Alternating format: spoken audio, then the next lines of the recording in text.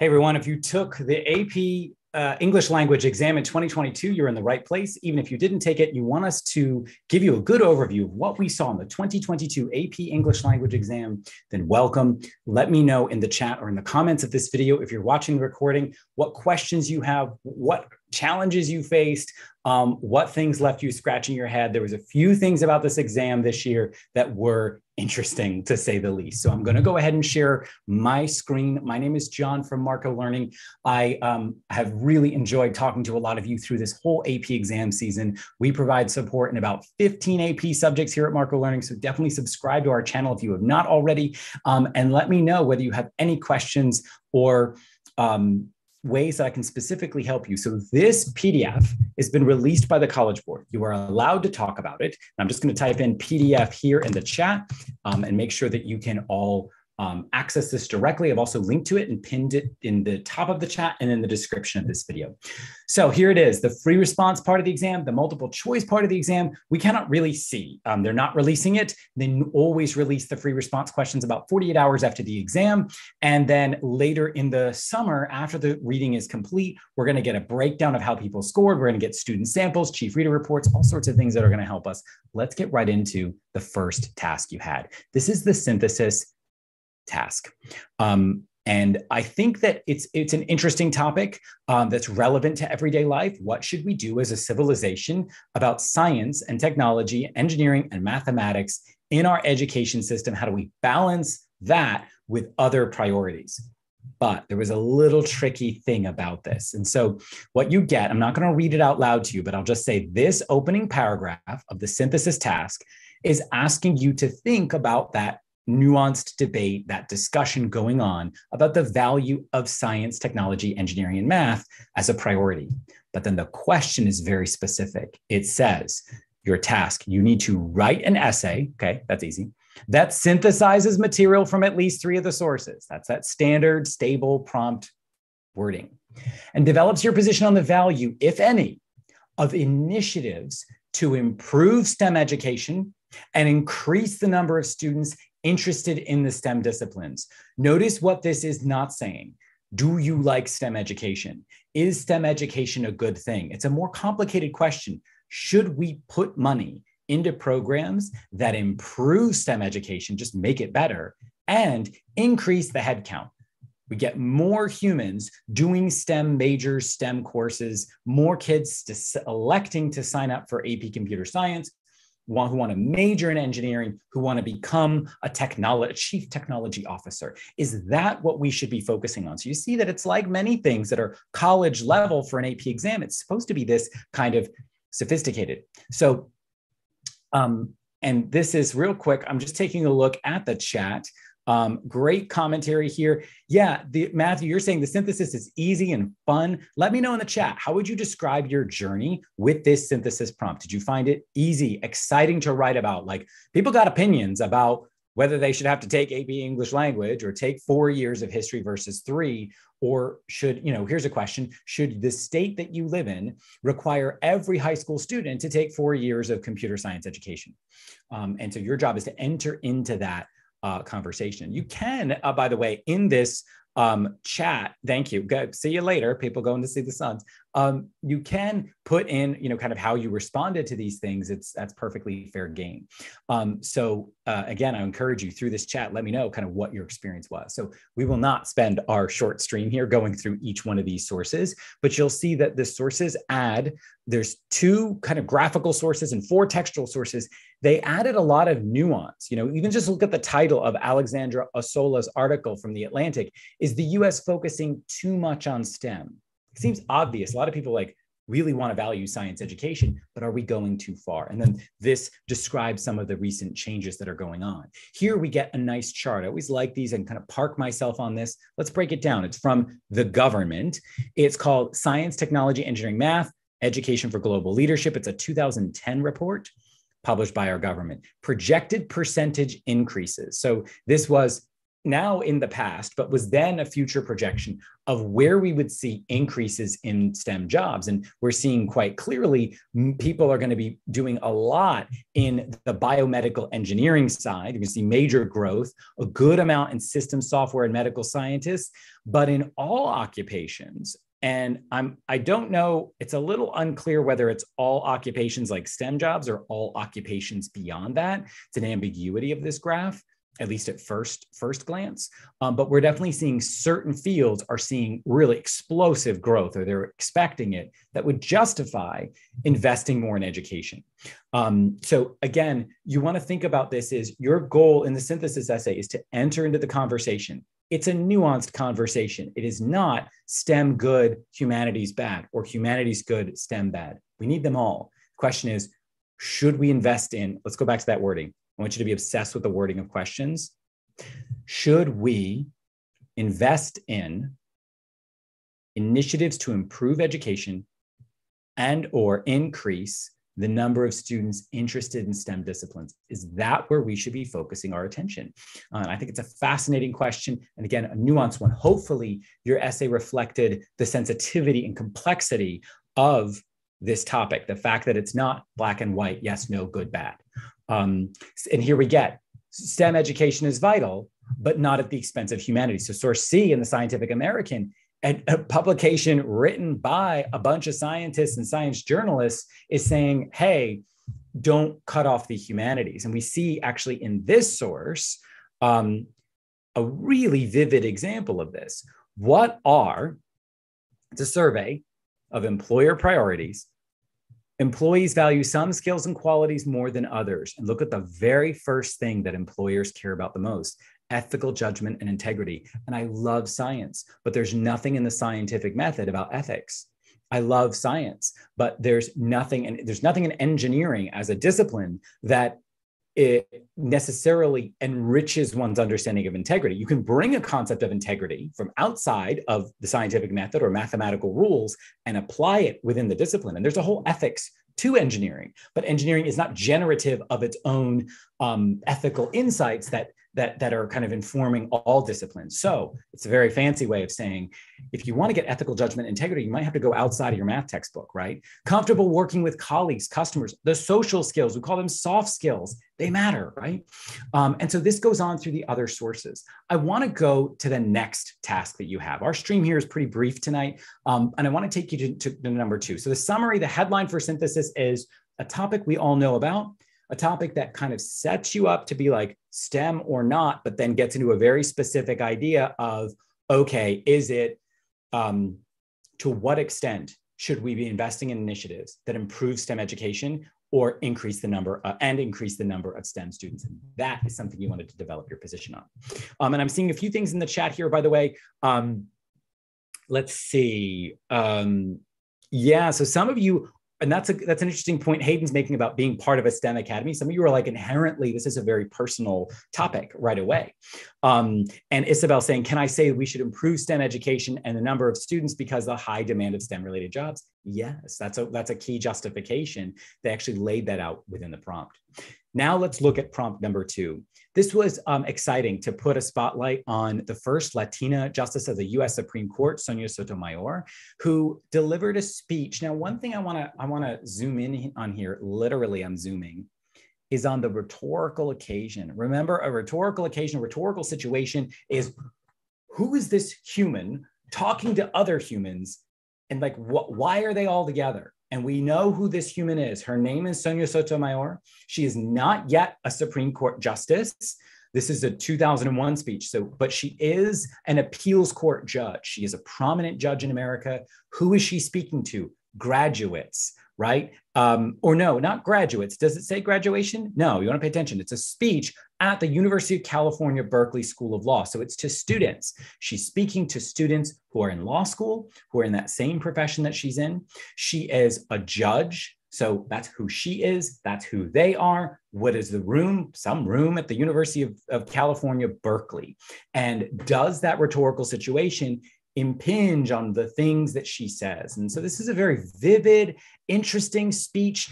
She talks about being a New Yorican. She starts immediately with where she's from and talks to the people that she's with as like, I know y'all are on the other side of the country, right? And throughout, she describes her Latina identity linked to the Puerto Rican identity of New York City, but distinct from the Mexican Americans whom she's referencing throughout. She references Mexican Americans through the speech, and I think that's an interesting geographic reality. Puerto Rican Americans tend to live more on the East Coast. Mexican Americans are more on the West Coast, but they're all under this umbrella of Latino or Latina. And so, she talks about the Latina side of her identity, but defines it geographically, defines it around Puerto Rico and its particular foods and particular cultural features. So really interesting thing. Yeah. And Ava, I think this is interesting about the patriotic appeals, because this is a speech that's very optimistic. It concludes with this really vivid picture of kind of, they taught me to love being a Puerto Riqueña, a Puerto Rican woman, and to love America and value its lesson. What is the lesson of America? That great things could be achieved if one works hard for it. She's talking to law students who are working really hard at one of America's best public universities in the great state of California, as a very distinctly New Yorican woman. And so I think there's her Latina side of her identity, as she calls it. There's her gender as a Latina versus the word Latino, her Puerto Rican identity within the Latina umbrella. And then I also just love the way she used foodstuffs and imagery and sensory imagery, morcilla, which is pig's intestine, she comes back to, right? And she talks about arroz, gandules y pernil, rice, beans, and pork. And you almost just feel like you're sitting at the table with her family eating piles of food. And that is just so American in this, what she calls this, she highlights as the melting pot versus the salad bowl. That as, we think of the diversity problem in the United States, the diversity challenge, the diversity opportunity is one often of, actually, both of these are cooking analogies for a speech filled with food imagery. So I'm curious to ask all of you in the chat and in the comments, what specific rhetorical choices did you feature? Remember, rhetorical choices, everyone, is not necessarily devices. You don't have to say rhetorical question. You don't have to say, that you're specifically thinking of, onomatopoeia or anaphora or some sort of AP lang word from 15 years ago. You can talk about the contrast she draws between the Mexican American experience and the Puerto Rican experience. You could talk about the diction she chooses. She picks up Spanish words, translates them for her audience. She knows they may not know every word, references Abbott and Costello. They needed to give you all a footnote for that. So I'm looking, by the way, in the comments here, I'm seeing she's at Hayden connecting to people in America with different identities. She's speaking to a very diverse audience, presumably at Berkeley Law School. So yeah, and that sense that, she's, another thing to think about here is she is a judge. She's a judge in the American justice system. So she says, we're dealing with tensions about affirmative action or dealing with tensions of diversity, but railing against American policy or in any way getting specific really steps outside of what she can do as a judge. Judges are required by tradition and to really not say, if, for example, if an affirmative action case comes my way, here's how I'm going to vote, right? They need to take a step back, which you can watch her confirmation hearings. She did very skillfully in front of the Senate in order to earn her seat on the Supreme Court, who's had to navigate around sort of not answering a number of questions. Narrations, and definitions. She's really going definitionally. I love the part where she contrasts what she called antiseptic, where was it here? Antiseptic academic discussions. Here it is, line 59. If you read it in a book, it's antiseptic. But her Latina soul, as she said, is described, was it right here? She does ask this question here. But let me just see real quick. At one point she uses the word soul. So the contrast is between like antiseptic, clinical, academic language and the heart. It's really a speech from the heart, and she's very good at this. So let's see, appealing to emotion and tone, examples and exemplification is great. The appeal to credibility, appeal to authority as a judge. And she doesn't really talk legal stuff very much in this speech. It's about identity and personality. So I just want to take a second here before I get into question 3 and stop to see if there's any questions you have about the synthesis essay, which was question 1, or this rhetorical analysis essay. Your goal, of course, in the AP exam is to write as quickly as you can and under duress. Do you disagree with my analysis of either one of these? Did you see it a different way? And for shout out to all the teachers who are here or watching this, did you hear different things from your students about how difficult question 1 was or question 2 thing is? I feel like we all can think in terms of question 1 in terms of, humanities versus STEM. That's just like a thing we think about taking all the classes we take. Question 2 is so interesting because it's a speech by a public figure. We've seen a lot of those on recent years. I think that Sonia Sotomayor has just such an accessible way of talking about herself and her emotions that I just really liked her, and I thought it was great. So overall, question 1 and question 2 were, I think, fair, a lot like what we're used to seeing, so to speak. Now let's talk about question 3. And I'll come back to the comments you guys are giving me here in the chat, because there is a problem with question 3. And I'm going to just read it to you. Colin Powell, a 4-star general and former United States Secretary of State, wrote in his 1995 autobiography, now this is the quote, let's break it down. We do not have the luxury of collecting information indefinitely. So, okay, you can't just like keep gathering information when you're going to make a decision. Okay, I'm with him. At some point, before we can have every possible fact in hand, we have to decide. You got to make up your mind. You got to give up trying to find more information, collect more data, talk to more people. At some point, you draw the line and you have to decide. Now, here's where the quote takes a right turn. The key is not to make quick decisions, but to make timely decisions. So it's actually now 2 ideas that have been kind of hinged together. You can't collect information forever. Eventually, you've got to decide. Okay, that makes sense.